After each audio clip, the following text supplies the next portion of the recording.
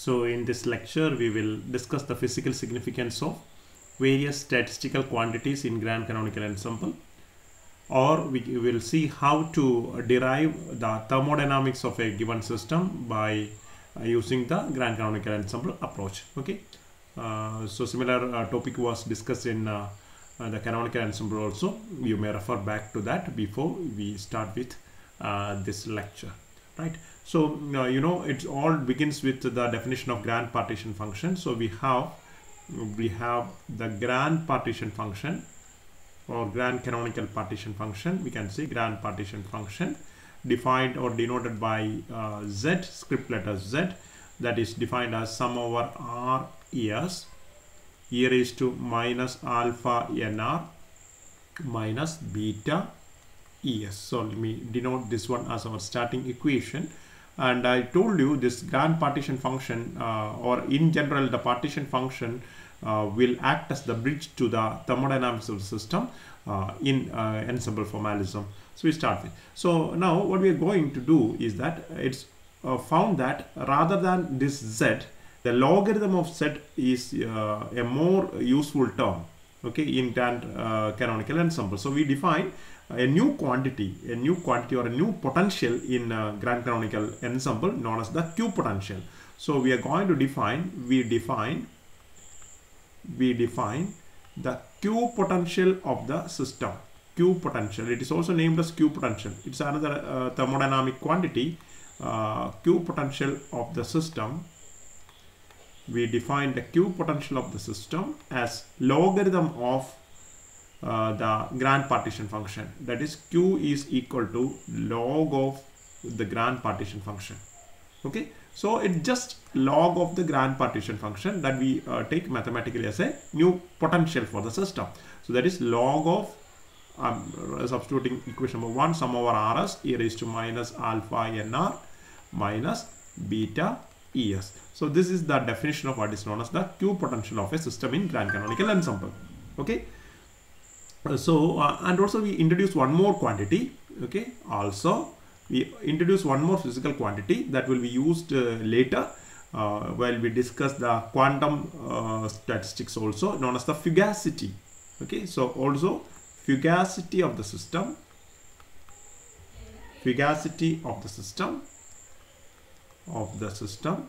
this is a property that is defined, that is actually related to the property of volatility of the system. Means how the particle number of a system can vary.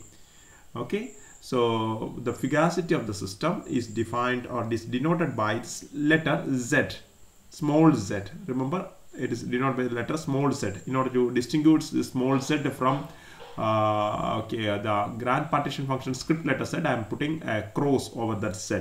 Okay, z is defined as exponential of e raised to minus alpha. Okay, where alpha is minus mu by kt. So I can write this is equal to e raised to minus of minus mu by kt is just nothing but mu by kt. So e raised to mu by kt is what is defined as the fugacity of the system. So please see that you remember equation number 2 and 3 throughout. Okay, so first one is the Q potential of the system, which is defined as logarithm of grand partition function. So it is quite easy to remember.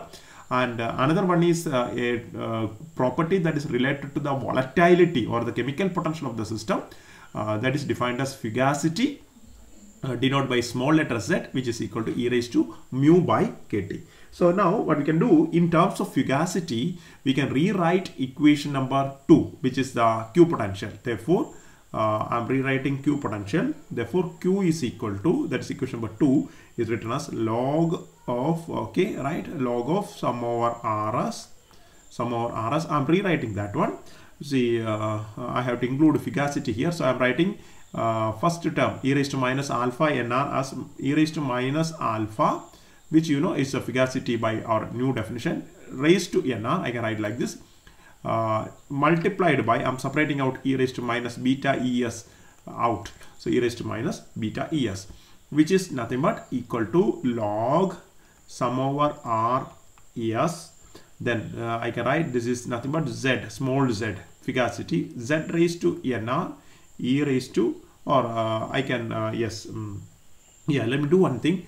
let's split the summation. It's a double summation actually. So I'm splitting the summation into two different summations. One is summation over R, okay, and the other one is summation over what you call S. So we can do the summation over S also. Let me just rub this one also. Yeah. So the second one is summation over S. So I'm writing. So the summation sum over RS is split into two summation. Sum over S e raised to minus beta ES. Only condition is that both R values and S values should be included. Right. Now you know what is the advantage of this one. So I can rewrite this one as equal to log. Okay, equal to log. Once again I'm making a difference. So yeah, please, what is the second term here? Sum over S e raised to minus beta ES. That is nothing but QNVT, right? Because we had the canonical partition function Qn of Vt defined as sum over all R values e raised to minus beta ER. That is the definition. Now only difference here is that in place of the dummy index R, we are using S. That's all. So here you can see that in the expression, this can be also written over any dummy index, sum over ES e raised to minus beta ES. So you know it doesn't matter whether you call R, S, P, Q, whatever it is for a dummy index. It's a running number, right? Which denotes the sum over all accessible states of the system. Now, so the second one is nothing but QNVT, right? So since here it is NR, okay, we need to consider only things corresponding to NR. We will write this one as QNRVT. So I'm changing the summation also accordingly. Instead of R, sum over R, we are writing it as sum over NR. Sum over NR starting from 0 to infinity. So all possible values of NR. Okay, then this will be more meaningful. Z raised to NR. Then the second term is nothing but Q, okay, which is the canonical partition function. So we are rewriting Q potential of the system in grand canonical ensemble in terms of the canonical partition function. Okay, so that is QNR of Vt. QNR of Vt is right. QNR of Vt, where let's mention that one, where what is that? QNR Vt is the canonical partition function. Remember, we are bringing it that one. Canonical, all these are related. That's why canonical partition function of the system. So what we can do is that log, right, is not the thing. What we had just modified is that earlier Q is equal to log z. That's same thing only. Just we have modified the log z in terms of fugacity. Okay, so that is the thing. You can see that here fugacity has been introduced.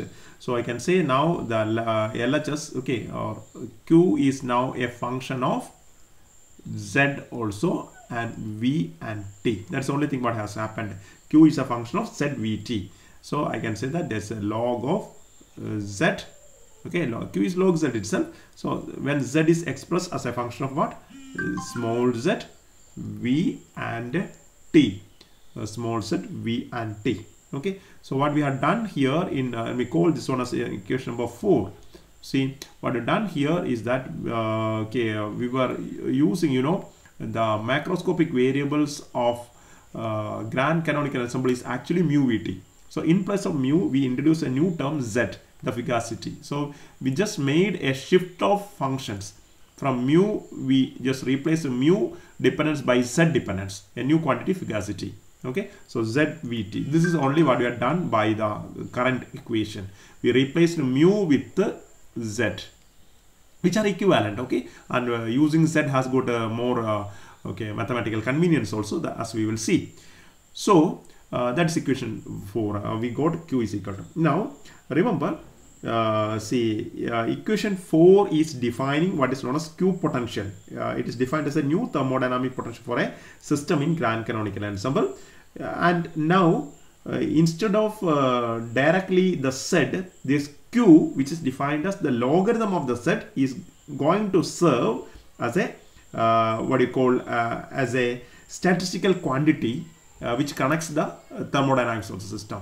So instead of Z, the grand partition function, logarithm of the grand partition function will now serve as the what you call the bridge to the thermodynamics. I told you that Z partition function നേരിട്ട് ഒരു സിസ്റ്റത്തിന്റെ തെർമോഡൈനാമിക്സിലേക്കുള്ള ഒരു key ആയിട്ട് act ചെയ്യുന്നതിന് പകരം ഇവിടെ നമ്മൾ എന്താണ് പാർട്ടീഷൻ ഫംഗ്ഷന്റെ ലോഗരിതം എടുത്ത് അതിനെ ക്യൂ പൊട്ടൻഷ്യൽ എന്ന് പുതുതായിട്ട് ഡിഫൈൻ ചെയ്ത് ഈ ക്യൂ പൊട്ടൻഷ്യൽ നമ്മുടെ സിസ്റ്റത്തിന്റെ thermodynamics-ലേക്കുള്ള ഒരു വിൻഡോ ആയിട്ട് ആക്ട് ചെയ്യുന്നതായിട്ട് കാണാൻ പറ്റും. So we define Q potential because log Z will be more useful than Z itself.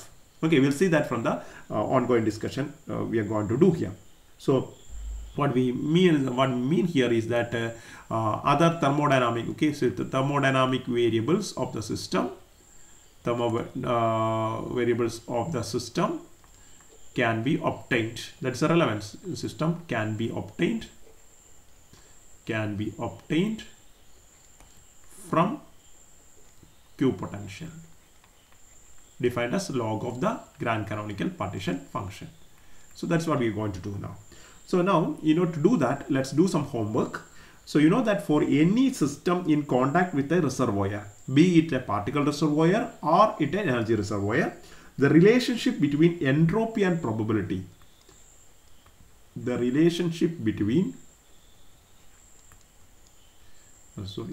between entropy and probability. Can you recall that one?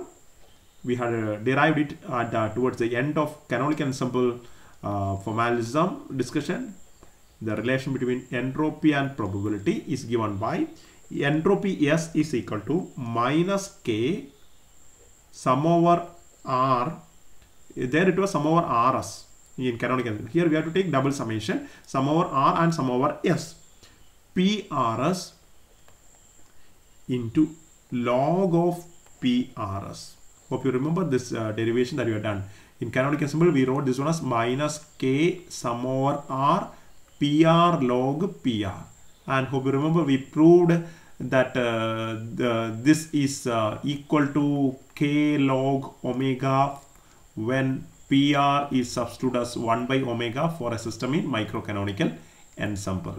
So we used this expression in canonical ensemble and we proved that this is holding good for a system in microcanonical ensemble as well, provided we identify PR is equal to 1 by omega for a system in microcanonical ensemble. So this is the expression that we have extended for what you call a system in grand canonical ensemble by replacing sum over R by sum over RS and PR by PRS. That's all. Okay. So let me denote this equation as equation number 5 to continue. Right, so I can just substitute for this what you call PRS. I'm substituting for the second PRS, that is minus K into sum over all R and S values into PRS log of for PRS, the Gibbs distribution equation, that is e raised to minus alpha NR minus beta ES divided by the grand partition function Z, the script letter Z. Okay, that's there. Now which we can elaborate or we can expand, that is equal to minus K sum over, okay, R and S we can leave it, that is PRS into, okay, what is going to happen, log A by B is equal to log A minus log B. So that is going to be minus alpha NR minus beta ES minus log of Z. Okay, minus log of Z. Can't you see that the log of Z is appearing straight away here, which is nothing but your Q potential, but we will be using it only at the end, right? So that's the thing. Now you know that what is alpha? Alpha is equal to minus mu by KT. That is what we have used, and beta is equal to what is that, 1 by KT. So we'll be using those two expressions here to rewrite it. So this is equal to minus K summation. Then I can substitute this is PRS into minus alpha will become plus mu by KT times NR, then minus beta is 1 by KT, that is, so I can write as ES by KT. So I substituted minus log of the grand partition function Z. So which can be again modified as is equal to minus K sum over RS, of course that is sum over RS itself. Okay, I can write a PRS into what will happen is, yeah, I can open up the bracket. I think mu by kt into nr. So mu by kt into nr, that will be the first term, plus so yeah, I'm just opening the bracket to distribute some more things plus I can say k into minus, some minus will become plus for here. So k into sum over all rs values, PRS, then ES by KT, is not okay, plus minus will become plus again, K into sum over RS, then PRS into log of that set. You know what is going to happen? You can just cancel away the K here in both the terms. So K here is getting cancelled away, and what you are left with is those two things. So you know, in the summation, mu and t are remaining constant because we are considering a system in grand canonical ensemble where the macro state of the system is mu vt. Okay, so macro state of the mu system is mu vt, means mu and t are constants.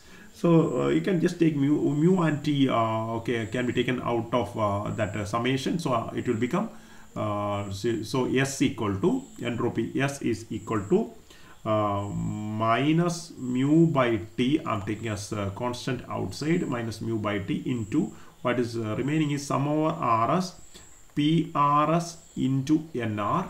That is the first term that is remaining. Then plus I'm taking 1 by t outside of the second term, that will be sum over rs PRS into ES will be remaining there, plus k log okay z, k log z, k and log z is also taken outside because log z is anyway going to be a number. So what remains is that sum over rs PRS only remains.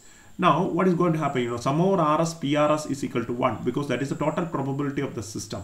You know, the total probability has been normalized during our derivation. So total probability sum over r s PRS, that's equal to 1. So it's 1.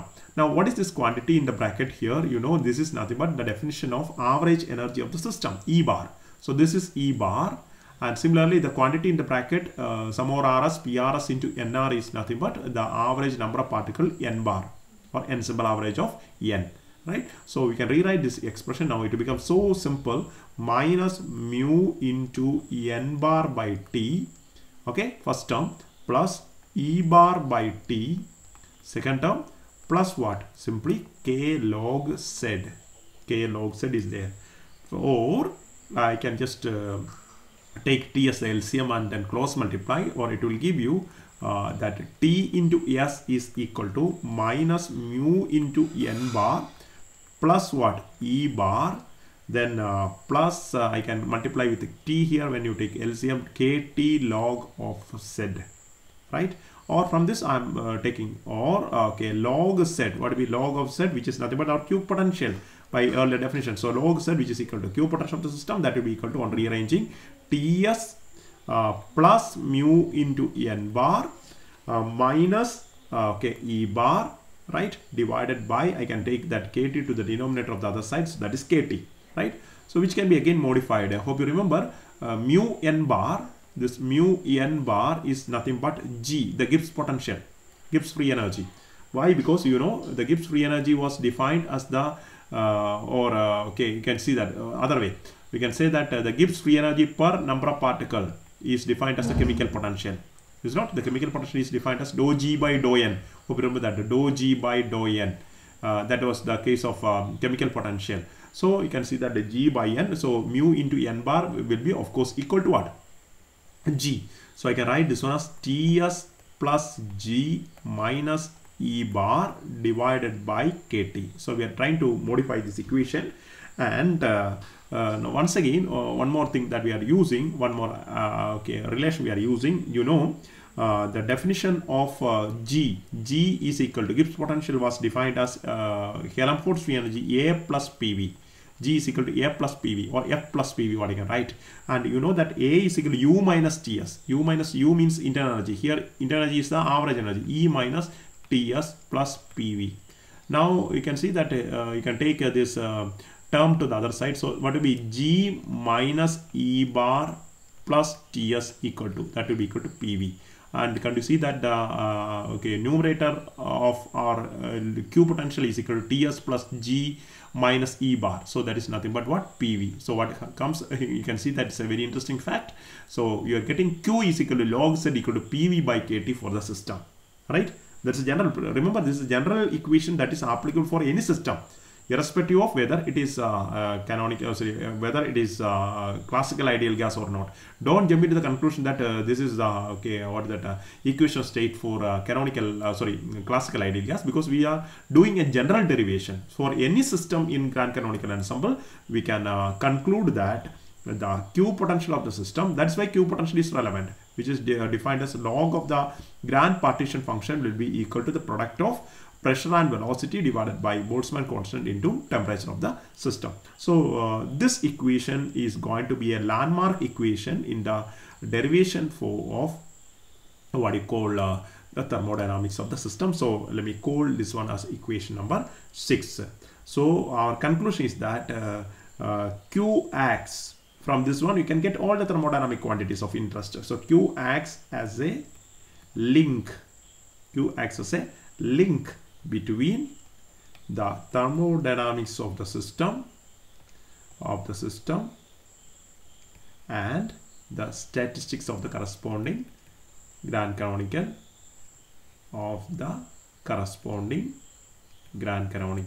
ensemble. So that will be our conclusion. And I think I'll be just doing a separate lecture or a video lecture on how to derive the thermodynamics of the system. That will be better, starting from the Q potential, and that will be a very short video, so that it is easy to upload and easy for you to watch also. So remember, the conclusion is that the grand partition function, when it is expressed in terms of the Q potential, it will be directly serving as a bridge to the thermodynamics of the system. So in grand canonical ensemble, instead of using Z directly, we will be using Q, which is defined as the logarithm of the Z, to start with the derivation of the thermodynamics. Okay, so please watch the second part of this particular derivation continuously in order to keep continuity of the topic. Thank you.